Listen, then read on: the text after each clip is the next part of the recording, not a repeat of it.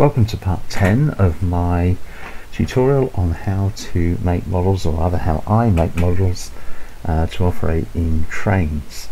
And for this tutorial I'm going to make a start on animation, and I'm just going to use some basic mesh shapes and animate them in this first lesson so that you can see how the basics are done. So I'm going to use the standard primitives cylinder, and this will represent a wheel, but I'm not going to texture it or anything. I'm just making it as a solid cylinder.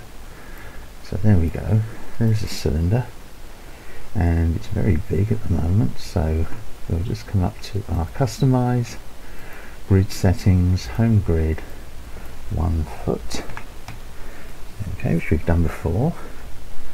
And I shall set the radius, not the diameter, the radius, to 2 feet, much smaller, and the height to, well, I'll make it 1 foot. Okay, and you'll notice also that it has got 5 segments within it. So let's zoom in and have a look at it in wireframe. It's divided up in a whole series of slices. We don't want that, it's just wasting polys. We take it out of 1. I mean, it still represents, we're looking at our polygon counter, 72 polys, and there's no way you're not going to spend, as it were, or use a lot of polys in making animated bogies. So let's go up to our select and move, and let's center it.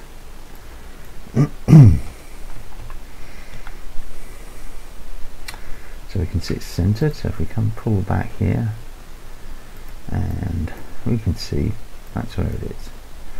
Let's convert that to smooth and highlight so we can see it now. It doesn't matter that it doesn't look like a wheel for a locomotive. It's simply a demonstration of how we're going to animate a 2-wheel bogie for use in freight vehicles, passenger vehicles, and so on. So there we are. So we've got it to let's make sure that the origin, the pivot, is centered, and we want to rotate it 90 degrees. Well, we didn't set our, there we are, our toggle to the snap to 5 degrees. So there we are, 90 degrees. And if we look down on our wheel from above, we now need to alter it, not in that direction, but not in that direction even. We need to rotate it so it's like that. Okay, and it's got itself rotated 45 degrees there, so we'll just 0 that. Okay, and we'll center and align to the world. Right, so that's the first wheel. And we're just going to move that along to say center it on whatever that is, 3 foot. Okay, just 3 foot. 1, 2, 3, and it's still a bit too big, so let's reduce it down to 6-inch width. Oops, that's 6 foot. That's 6 inches, and we'll center, align to world, and let's position that so it's exactly 3 foot. Okay, so that's our first wheel. Let's just, to make another one, we'll just clone it. Okay, and we'll just remove the 0 position and put it over on the other side. Let's make them a little bit clearer so we can see what we're dealing with here. A bit brighter. Okay, now we're going to clone this one again. Get it cloned. So we've got 3 cylinders now, and we'll move that over to the middle. Make sure it's the middle. Down the bottom here, and we'll reduce its radius down to 3 inches. But we'll increase its length from 6 inches to 6 feet. There we are, 6 feet. And we'll center the pivot and we'll make sure that that is zeroed. There we are.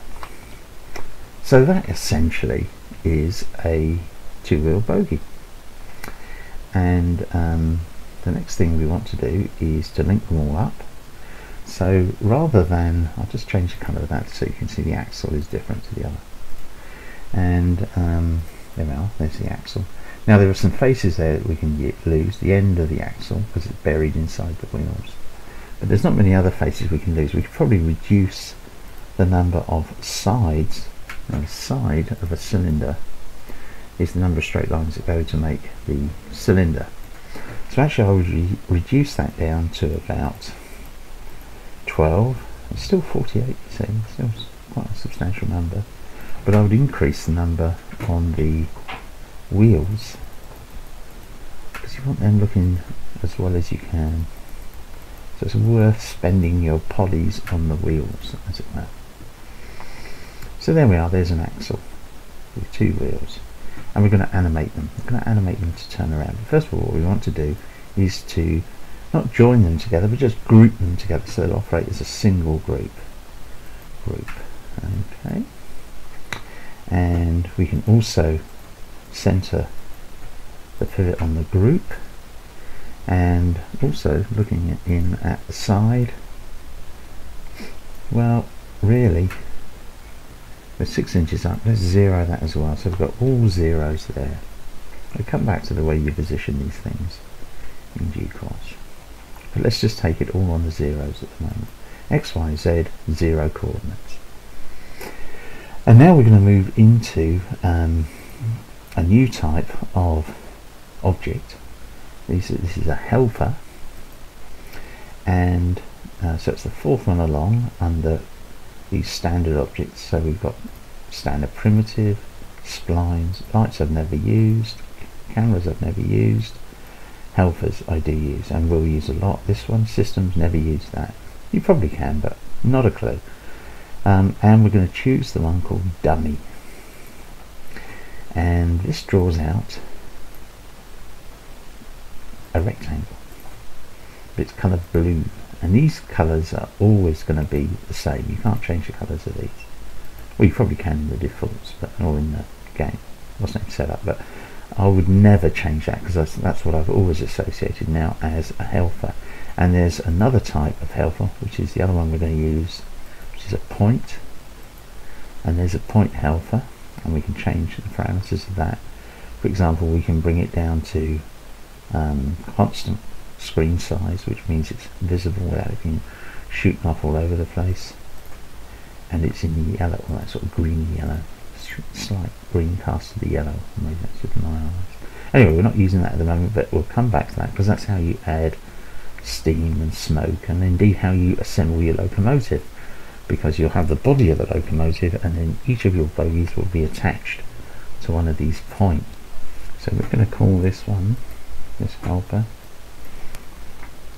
and this naming convention is very important. B, R, full point in between, and full point after the B, full point after the R, full stop.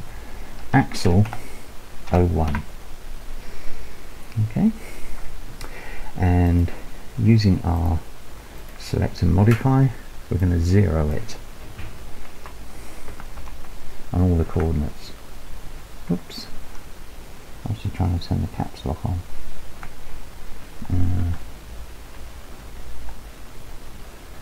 There we are. So we've zeroed it. So it's on the same position, and we can make sure we've got our lines of roll. That's all the same. Okay. So this is a dummy, and it's hidden. It won't show in Trainz, but it's got to be there.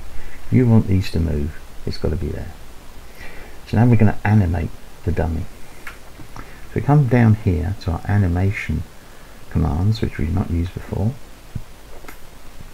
and the first thing we need to do is to check on the time configuration, and this looks really complicated. And frankly, unless you're going to do some really complex animation, you don't need to change any of this. Although the length is up to 100.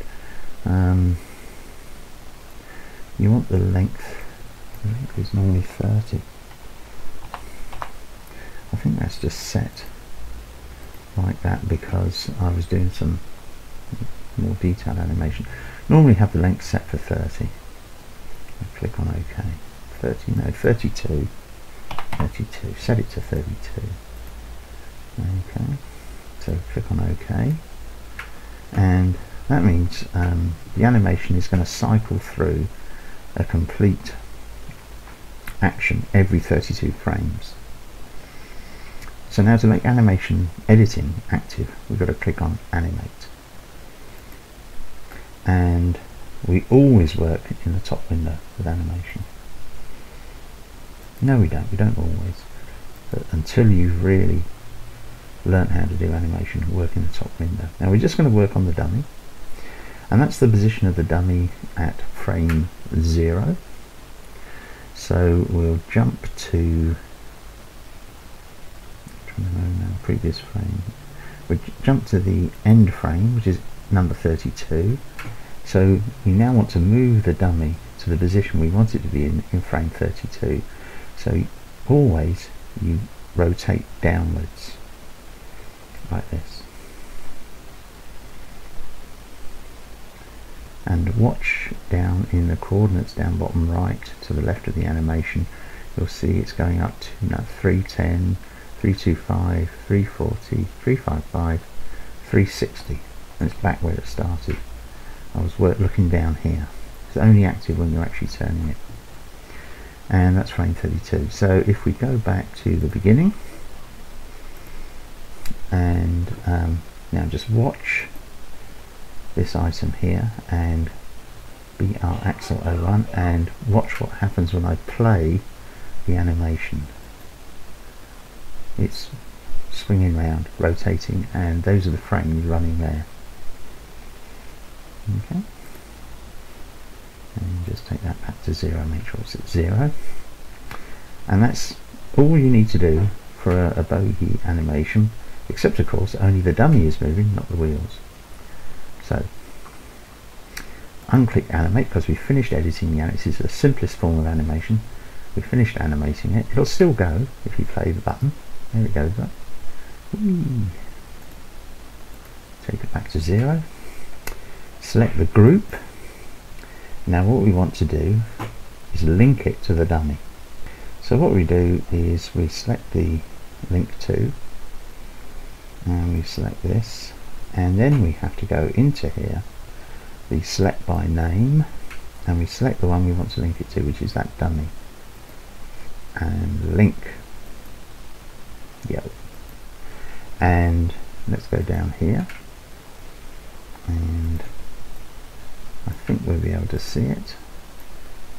So now when we just click on the animation, it should turn the wheels and the axle. There we go. You can just about see them go now. We need to stop that and go back and just move it forward a frame at a time. You can see the wheels are turning. Take that back. So that's the wheels turn.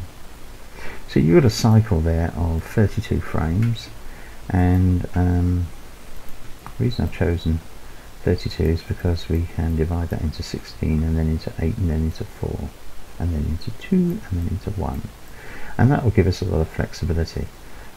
Let's just to demonstrate that really is turning those wheels, I'm going to stick a box